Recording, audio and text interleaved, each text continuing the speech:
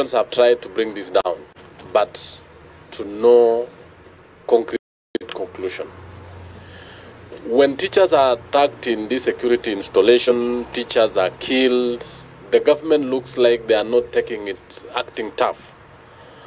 Right now, two teachers were killed one teacher was killed a few months ago. Do you think it is better to herd teachers into pools in communities, or do you pull them out completely from the region and then you employ the locals so that you stop that? Two, why is Al-Shabaab targeting the non-locals? Because if they are attacking teachers, they should attack all teachers indiscriminately. That means the ministry or the government has not gotten the root cause. About 10 teachers are in a school, 2 are non-locals, 8 are locals, but they only go for the non-locals. What is the reason? Yes, that Honorable Malulu. Thank you, Chair. The CS says that people who are causing this terror are the locals. I want to agree with you in this way. We have chiefs, we have Asante chiefs, we have village elders, we have Nyumba Kumi.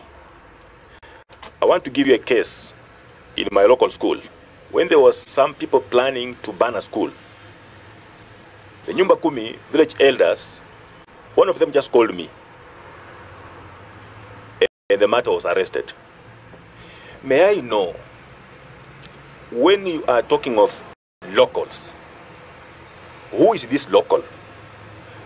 Are they the powerful local people, or who precisely? Because when you talk of people calling to some action, I believe we have MPs there, we have governors there, we have MCS there. What are they doing about this? Are they saying anything? Are they speaking anything? Or are the people who are causing this terror?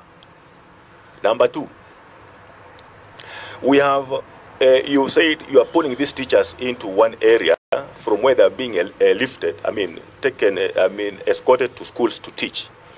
Now, in your report, what I have in my possession, the attack in Warkadud,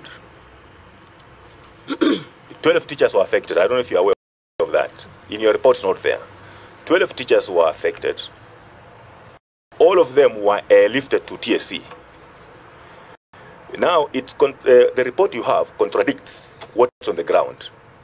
All the 12 teachers were asked to go back home. I have 2 teachers in my constituency who are awaiting communication. What's the position on this? Thank you.